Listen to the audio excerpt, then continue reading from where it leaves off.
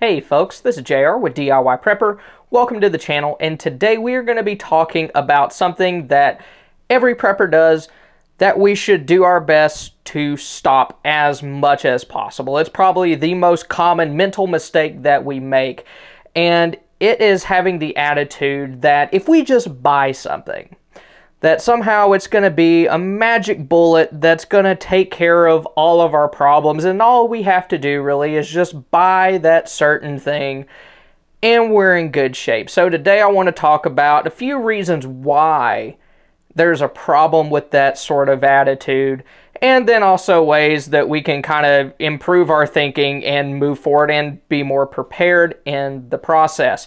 So the first reason why there's something wrong with that mindset is that a lot of the time when we just buy something, sometimes it's not all that good. Sometimes it's junk, especially if we are getting into an area of preparedness that we're not all that familiar with. Sometimes we just up and buy something without doing the research or whatever the case may be. And an area where that's really common is in the area of like cheap, gimmicky survival gear.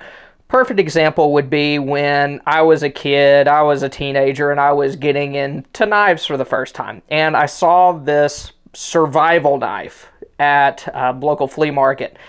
And it was a big knife. It was probably about the same size as like a USMC K-bar. And it had a big blade, it had a saw blade on the back, it had a little survival kit in the handle, and a lot of you knife folks already, you guys are just rolling your eyes, right? And it had a little compass on the back, and the issue was every single thing about that knife was just junky. I tried using it just for some chopping at the deer lease one time, and within a minute, the blade was already loose from the handle. I tried finding it before the video, but I couldn't. And then also, everything in the little kit was a piece of junk. The stone, the sharpening stone in the sheath, you couldn't even get it out of the sheath. It was that bad. And of course, the compass, as most small compasses are, it didn't work. So it's much better to not buy something at all rather than to buy junk and depend on it, then be disappointed. The last thing that you want to do is be disappointed in your survival gear when you actually need it to survive. And another reason why just buying something isn't really a magic bullet that's going to solve all your problems is you need to take the time to learn how to actually use that gear properly. Last week I did a video over different water filters for different situations, and just picking on water filters, a lot of times people buy those without really understanding what exactly they can remove. How long does each one last? And there's other types of gear that we can pick on in this category as well. Things like generators. Maybe you have maybe like a small 1,000 watt generator, and you're thinking that you're going to be able to run a refrigerator, a deep freeze, and like an electric space heater on it. Well, you're not. Okay, so know what exactly your gear was designed for. And also, you want to have used that gear enough that you know how it operates, but also how to troubleshoot it as you go along, because anything with like a significant amount of moving parts, going back to generators, you might have to do certain things to get that started, like in maybe cold weather conditions that you don't have to do in the summer, and things like that. So you want to know how to make that work when you need it under as many types of situations as possible. And also, you might have to modify your gear. You might have, like, for example, I have a BK16 knife, and really that's a really good knife for like campcraft, if you have to carve, food prep, stuff like that. It's just a good general purpose, little smaller knife.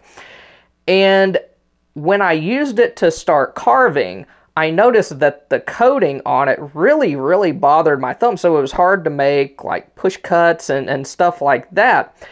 And if I hadn't practiced with that knife trying to make notches before I actually needed it, I wouldn't have known how to make certain notches, but also I wouldn't have known that it was going to blister my thumb all to pieces So I went ahead and I stripped the coating and I did some other things to it to make it more comfortable to use, and now it's awesome. So you want to be familiar enough with your gear to know, do you need to change something? And also, don't be afraid to change it. You bought it. Make it work for you the way that you want it to. And then also, I kind of touched on this a second ago, but there are some things that you are going to need to practice with in order to use them effectively. And probably the most obvious one of those is going to be, firearms. You need to get training. If you just have like a gun, it's not going to do jack for if you don't know how to use it. If you can't shoot it accurately, clear malfunctions, draw it, and then shoot relatively quickly, then it's just nothing more than a paperweight. And there's a lot of other things that the same could be said for. You really need to practice with your gear so that you know how to use it when you need it. And then another problem with just thinking that just by buying something that you're prepared is you need to think, how are you going to be able to keep that particular item running as long as you're going to need it for, even long term. And in the case of like generators, of course, fuel's going to be an issue. Do you have enough fuel for that generator so that it'll last as long as you think that you are going to need it for? And different people might have different opinions. Some people might just be worried about 3 days. Some people might be worried about 2 weeks. And then some people might be worried about, can I run this thing for 6 months or more? But point is, have enough fuel for what you need or what you think you're going to need. And then also, as far as things like flashlights and other lighting, do you have enough batteries stored? Or if you have rechargeable batteries, do you have a way to recharge those so that you are going to be able to use that gear as much as you need it? And also, you got to think about maintenance. Can you keep a particular item running long term? So going back to generators, things like having enough oil on hand, having spark plugs, having filters, being able to change that oil, change those spark plugs, maybe even adjust the carburetor if necessary. Can you do those basic things to keep your gear running long term? And then also taking it a step further, things like spare parts. I mean, do you have basic, maybe even a spare carburetor for a generator? Then on the other side of things, of course, pins, springs, firing pins, extractors, stuff like that. Do you have those things? Can you change them out on your own? Do you have the tools that you need in order to be able to make those repairs? And then also it goes into things like knives and axes. Do you have sharpening stones? Can you use those sharpening stones? So I just wanted to give y'all something to think about today, especially with Christmas coming up and stuff like that.